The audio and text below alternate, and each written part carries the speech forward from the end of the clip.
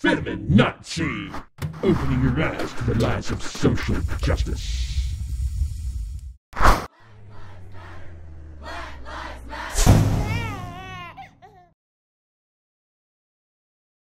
What's up, all like 4 of my fans? I'm sure you've wondered where I was. This is your best pal, FemiNotSee. So let me tell you about my drama.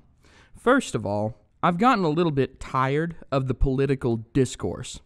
Ever since the election, all that we've heard in the entire country, and inexplicably a bunch of other countries that didn't have anything to do with the United States of America, is Trumpy, Trumpy, Trump, Trump, Trump. Everything's about Trump.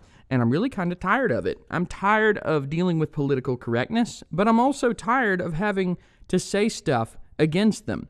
There are already so many other people that do it, and do it quite well.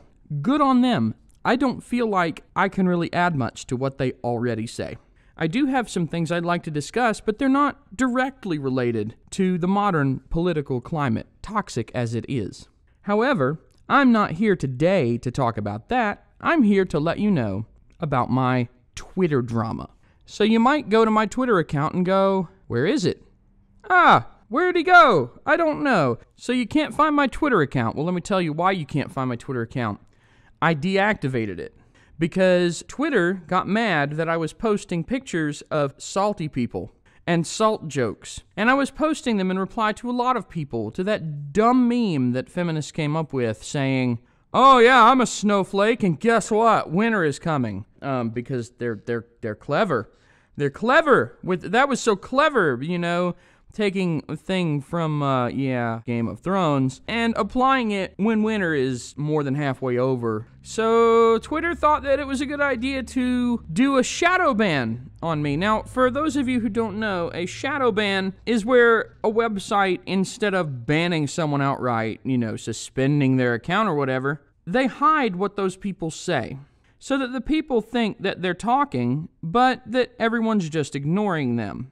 It's a pretty sinister thing. They required that I authenticate a phone number to Twitter because they thought I might be a bot.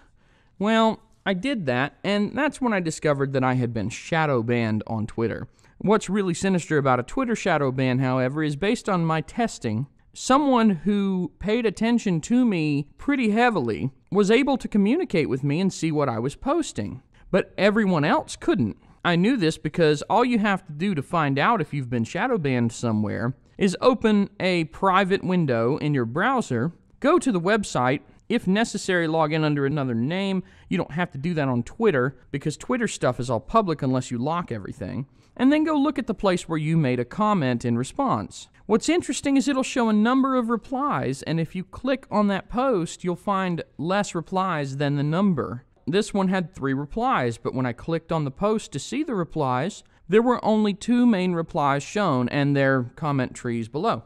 One of the replies that should have been there was mine. So I've been shadow banned.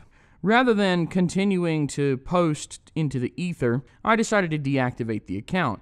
Now, after 30 days, I can start it back up, but I don't know that I want to do that. I don't know that it's worth it. Twitter has a serious problem with enforcing this agenda that many people call liberal, but let's be honest, what's called liberal is anything but liberal. Also, what's called conservative tends to not be very conservative either. The reality is they're both authoritarian, and that's the true problem.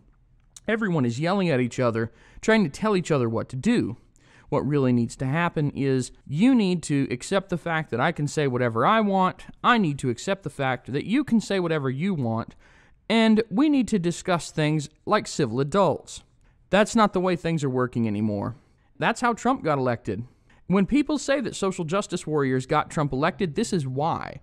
Because their method of debate is to dismiss, shame, redirect, or otherwise do anything that does not require actually addressing the argument that was made. And people are tired of that. People are tired of being told they're bad. People are tired of being abused. Let's just be frank, it's pretty abusive. Since abuse is a thing that we can throw around so lightly these days, it's pretty abusive to dismiss people and to pretend like their logical arguments don't actually matter in a logical civil discussion. But this is carried on for far longer than I already wanted it to. I thought you would like to know why it is that I'm not on Twitter anymore and why I don't really post many videos anymore. However, I would like to announce that you're in luck. If you've gotten this far, the next video I post will be about Facebook, Twitter, Reddit, and why their freedom should be restricted. Now, you might think a guy like me, who's a pretty hardcore libertarian, shouldn't be going, oh, the freedoms shouldn't be restricted of these private businesses to conduct their private business in the way that they see fit, because they're not the government. But I'm about to shove a giant nail up the ass of that argument. Watch out for the next video, bitches. This is FemiNotSee, signing off and stabbing a bird in the ass. Fuck you, Twitter.